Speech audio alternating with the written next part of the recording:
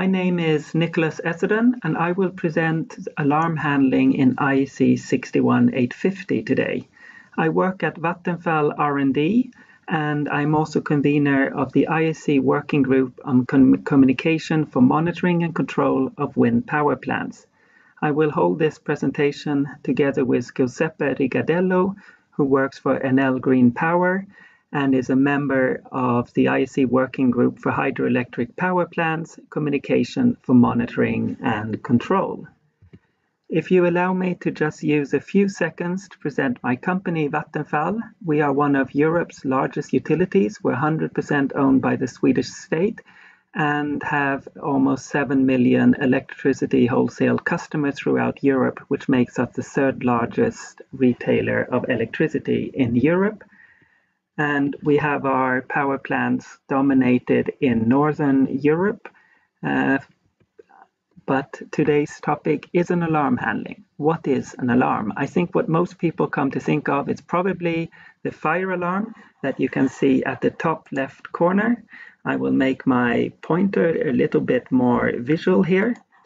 And we think that this is an alarm, that is a deviation or abnormal condition of an equipment function, and it's usually accompanied by an audible or visible indication to an operator or a machine. The popular understanding of an alarm is also that it's an event that needs a timely response. And with the response, we usually mean an acknowledgement. An acknowledgement has been defined as the action by which an operator or a machine confirms recognition of an alarm indication. But as we will see, it's not quite so simple. And why is an alarm handling important? Well, we want to avoid being startled when the unusual event happens, somebody kicking the water bowl of the cat. And we also want to make sure that we don't end up in the sort of situation that this guy on the end. He doesn't panic, that's a good thing, but having 213 new alarms, all of them emergency priority, well, it's not really going to help you to solve the issue. The field of alarm handling has gained much development after several incidents that happened in the 70s and 80s. I think the most famous one is probably at the Harrisburg nuclear power plant in 3 Mile Island.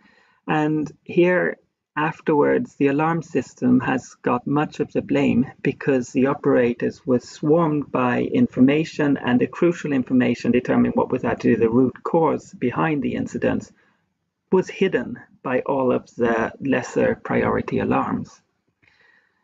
In a substation, specifically in IEC 61850, traditionally what we have called alarm is the output from a trigger, and the triggering is often done with internal logic. Here are some examples of alarms that are defined in the IEC 61850 standard. It can be loss of a signal, it can be a pressure of an insulated gas that has become too high. We also have 1 or 2 cases of also warnings and indications being handled as a single point status. The alarm handling is usually proprietary in the SCADA. That is here represented by maybe a touch screen where we could see an alarm list, and here we could acknowledge. But normally this would be kept within the SCADA system. There would be no interaction to the alarms that we have acknowledged that in the relay. And we will see that the functionality is relatively limited compared to other standards like ISA 182 or IEC 62682. Some of you have probably seen this cartoon here, but it's probably the first time that you actually see 61850 on the little plane and not the big plane. But when it does come to alarm handling, other standards like in industrial automation have much more advanced functionality to handle alarms than we have had traditionally in 61850. I will continue now with the next slide. And we see in the wind domain, we are often using the 61850 standard between the park controller. So maybe it's an offshore wind plant of a few hundred turbines that is communicating with surveillance center. What we see in this image is my company's surveillance center in Esbjerg, Denmark. Here we have 11 different SCADA systems from different turbine manufacturers, each of them having contact with their turbines. And on top of this one, we need a SCADA on top, which handles alarms from all of the proprietary systems.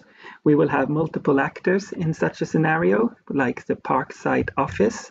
We will have this surveillance center, but we will also share information with original equipment manufacturers, and we can have our maintenance staff in another building in each country where we operate. We have actually over the last years mapped over 100,000 signals to 61425. That is the 61850 variant for wind, and this was to do analytics. But what we want in the operation is to be able to control all the turbines and do it in the same manner. And that's a quote from the head of the surveillance center in Denmark, Jan Jørgensen. So we need functionality in alarm handling of varying complexity. The most simple alarm state machine one can imagine is this one, where we have a process that is normal and can go to an alarm state, and it can return back to the normal process if something has happened. It could be a transformer that is overloaded, so it goes hot. And when the night comes, the load goes down, the temperature goes down, and we could be toggling daily between an alarm state for high temperature and other periods of the day in a normal state. A little bit more advanced is the state machine where we have what is called a latch state, the state E here. Here, we can think of a wind turbine that goes warm. Now, something going over this temperature threshold would indicate that there could be a malfunction. So even if the wind stops blowing, we don't want to return to the normal state because there's something we want to inspect and something we might want to fix. So we'll actually stay in the latch state, even though the temperature went down. And next time the wind starts blowing, we toggle between the two states, B and E. And I will show you now a little bit more complicated state machine, but stay calm, don't panic, bear with me, and we'll walk through this state machine as well, which is the fourth state machine that we have included in 61850 for alarm handling. And here's an example. We have at the back of the wind turbine our active cabinet for power distribution. The temperature here has gone high. This means that we go to an alarm state, the B state, and this will be seen by our surveillance center. The operator of the surveillance center will acknowledge this alarm, and they will distribute this information to all possible clients that will take care of the fault. I will now move this video screen here, and we can see that one of these clients will be the country maintenance staff, and they can activate a technician to inspect the turbine. Now again, before the technicians arrive, maybe the wind calms down and the temperature decreases to normal, but the alarm is still active. We are in this state, and we are in this state that is the latch state. The technician will inspect the issue and replace the affected spare parts. After this, the technician will send a reset error command to release the errors and latch. He will probably also document the incident in the reporting system, and the surveillance center has now got information that this turbine is okay to start. So the wind turbine is able to produce again automatically. So in a 61850-90-18, we have solved the alarm handling with data objects, and we can add a data object to any logical node. So an alarm can be placed anywhere in our information model, in any logical node. What distinguishes it as an alarm is that it is of a common data class called type ALM.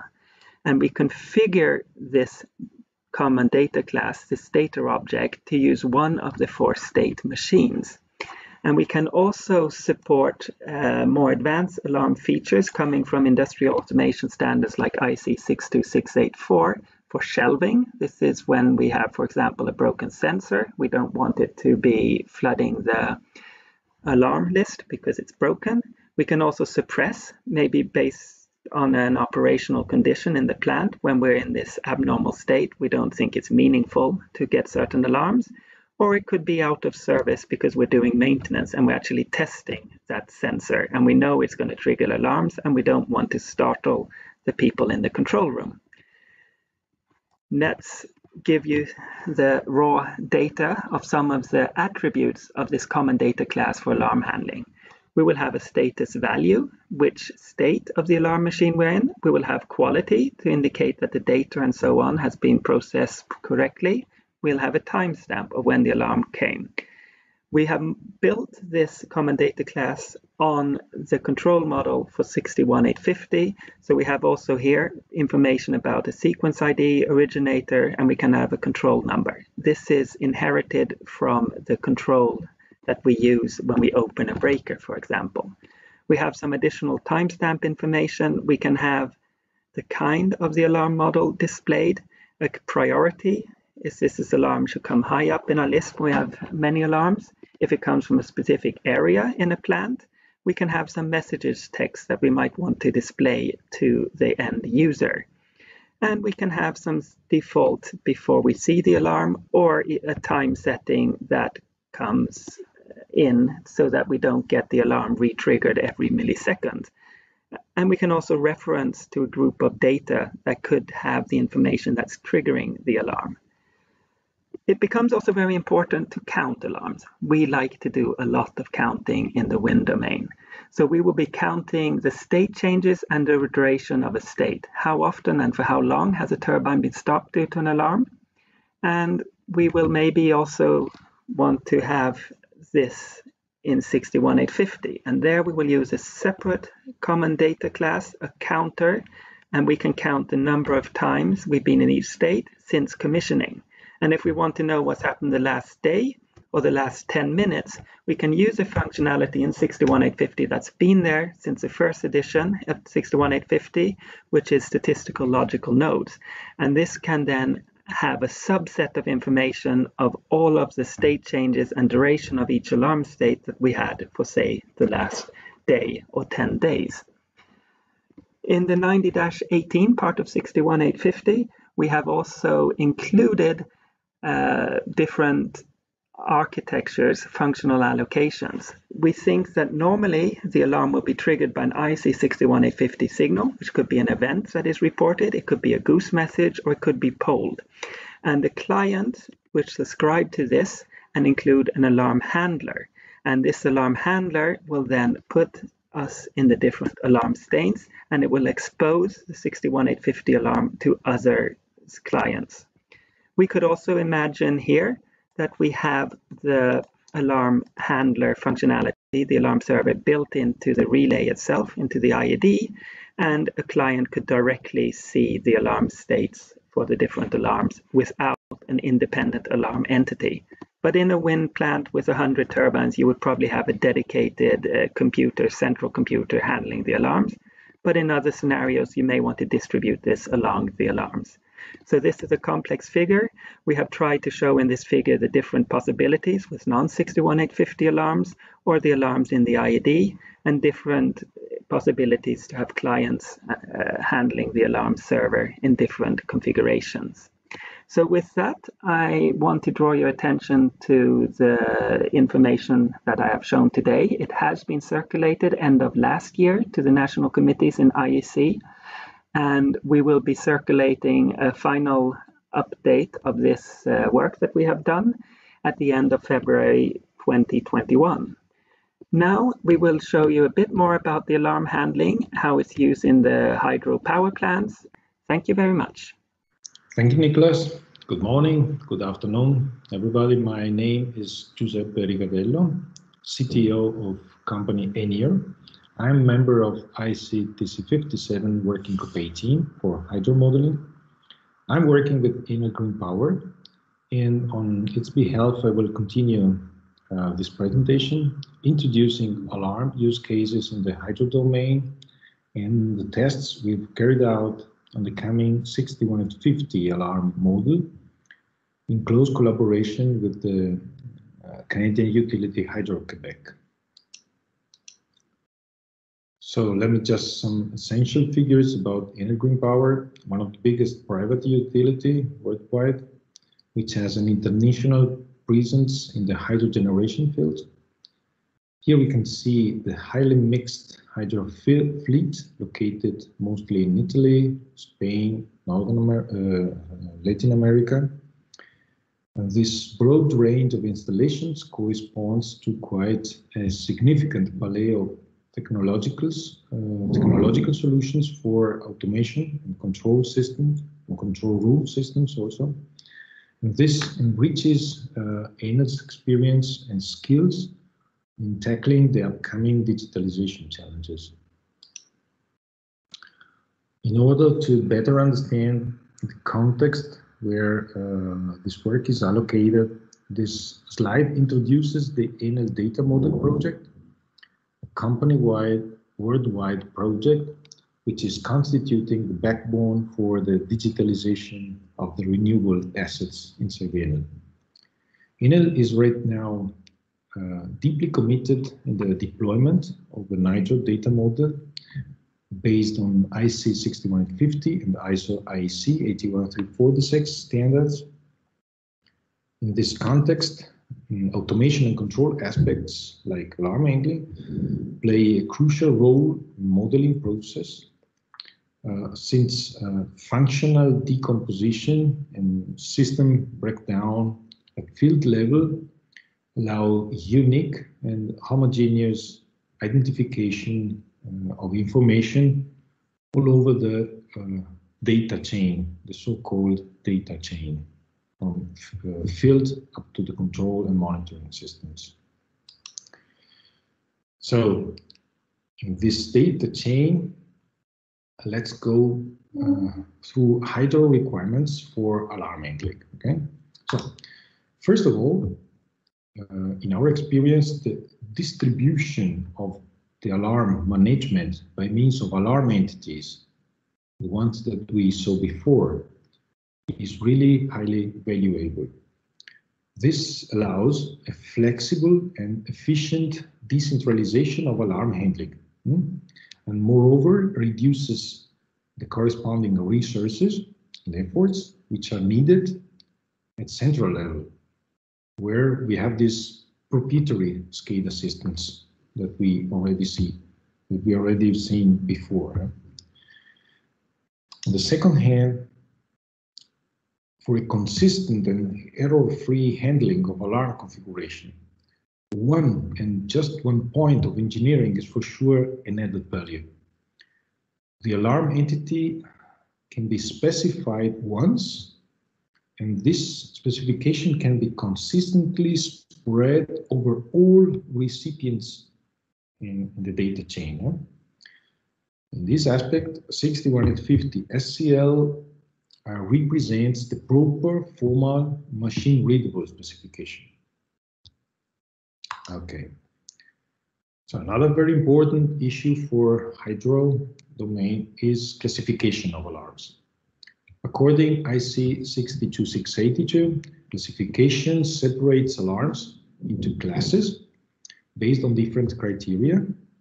Priority classes correspond to a set of reactions, which comprise for sure human interaction in terms of annunciation, acknowledgement, events like we saw before, but some high severity priorities lead to additional automatic responses by the control system itself, including various types of shutdown sequences and preventing unit from further operation until operator gets to the power plant and resets it. A very important feature for hydro alarm model is the possibility to specify and configure such priority assignment, even dynamically. As we've seen before in the presentation, in the description of ALM, Common Data Class, 61850 alarm model is fit for that by means of suited attributes.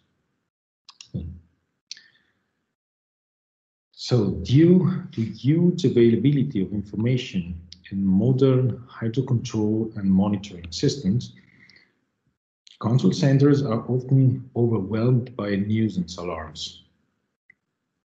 A set of techniques that can support the management of such flooding situation in terms of annunciations is for sure necessary and important. Grouping of alarms with common associations is one of the very basic rationalization technique. It's widely adopted in hydro. The grouping concept can evolve further to advanced masking of unnecessary information. For instance, identifying first up event or correlating subsequent events, okay, for a better situational awareness.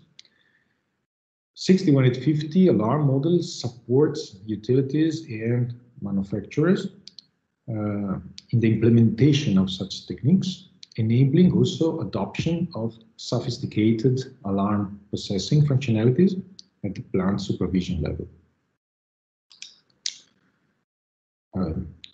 Control systems are the closest interface to the process. They manage and monitor plant conditions and states to the best timely manner. Only at the ID level is possible to capture some fault information correctly, the proper timestamp and related information. Therefore, it's useful that the ID application can transmit an abnormal condition together with this additional information dynamically, providing the operator with reference to alarm sources or additional adaptive information, as recommended by 62682. So in this example, the governor pump is intended to recover the oil quantity inside the accumulator tank at a certain level. When the pump is not able to perform this functionality any longer, an increased rate of change in the level measurement can be observed. And the generic pump abnormal behavior can be more significantly annunciated to the operator in the HMI together with its additional information. Avoiding awkward reconstruction of the event by means of findings and recordings and event lists. These additional values are driven directly by the application from the controller, and they are appended to the alarm message in a very effective way. Okay, so we went through some typical hydro applications and use cases regarding alarm handling. Now we would like to show you a live demo of a prototype alarm annunciator based on 61850 alarm model. This mockup has been developed jointly by Hydro-Quebec and Enel and is intended just to be a proof of concept of the 61850 alarm handling approach. Okay. The 61850 alarm model doesn't use any particular service nor communication feature, but just the existing AXI model. So we concentrated on the alarm functionality itself. We implemented the whole server client on an open source web-based environment, okay, with no particular mappings to the communication protocol. So the ID is simulated by a Node-RED application where the annunciator web server is also implemented. The client is a pure HTML5 web browser. The data exchange takes place via REST API communication, in this case, okay, WebSocket and HTTP post requests, okay. The payload is JSON formatted, okay. Alarm entities are simulated real time, okay. These are this green block here, they are represented by these green blocks.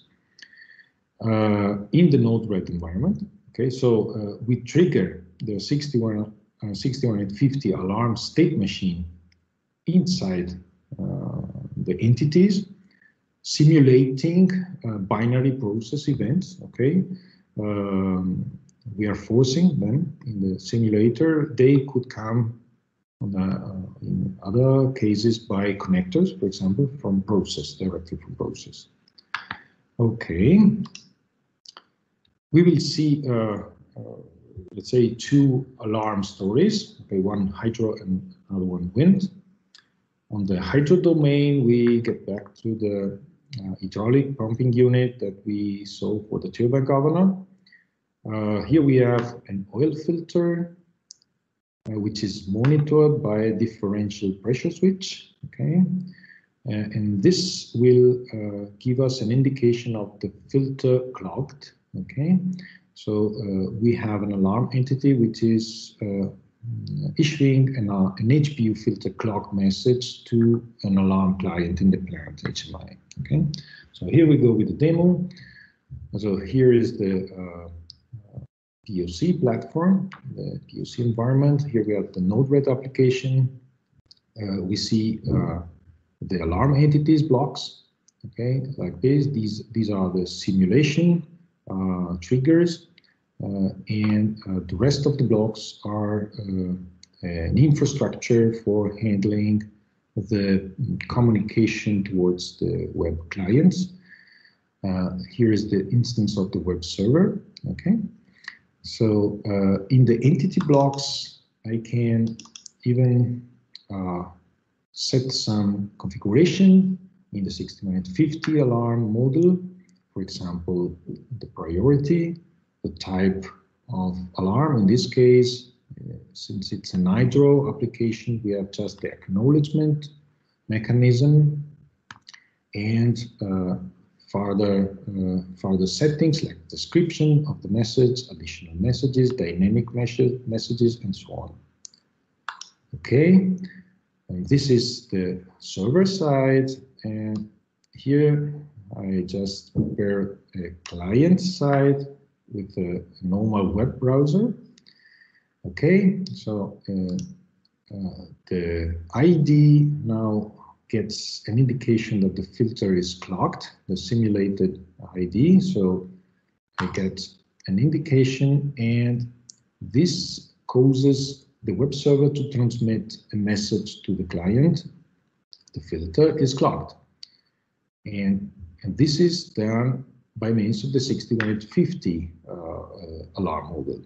Okay, the operator gets to the power plant and can acknowledge, and this acknowledge command is again one part of the 6150 alarm model, and this is a control to the alarm entity which reacts, changing the state on the state machine.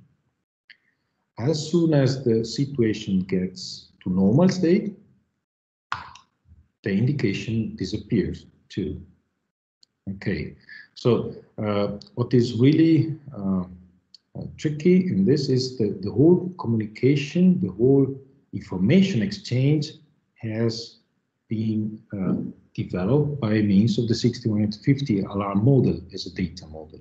Okay, okay, so now I just present the second case, which we already seen.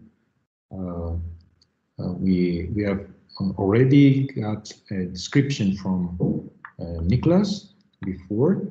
So in this case, we have the cabinet 2 high temperature, okay, which is going to 2 clients. So we have a second client here, which is representing the surveillance center.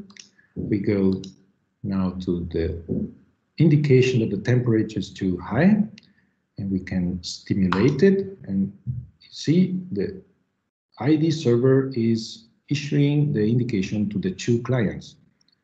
In this case, the surveillance center is acknowledging it, and this is transmitted to the server back to the other clients. So even in the in the powerhouse, in the power plant, this will be, in the wind plant, this will be received. And after the situation gets back to normal state, it's possible now for the operator to reset it. Okay, this was a short demonstration that the principle is working. So now we get to the conclusions. Today we have given background to the use of alarm handling in both wind and hydro domains. With the POC demonstration, we wanted to show that the IEC 6.5090-18 alarm handling is a consistent, ready solution that can be directly implemented. The 6150 extension has been made in close alignment, also with state-of-the-art standards for alarm handling in industry automation and other industry domains. The 6150 alarm model is future-proof and enables further development of enhanced and advanced alarm management techniques. It fits well the needs also for substation SCADA systems, and we hope it will be quickly adopted in the market because utilities need it. Okay, so I also invite you to keep your eye on 6.15-90-18 for alarm handling, and I warmly thank you for attention too. Thank you very much. Bye. Thank you so much for watching. I hope you found this video insightful and enjoyable.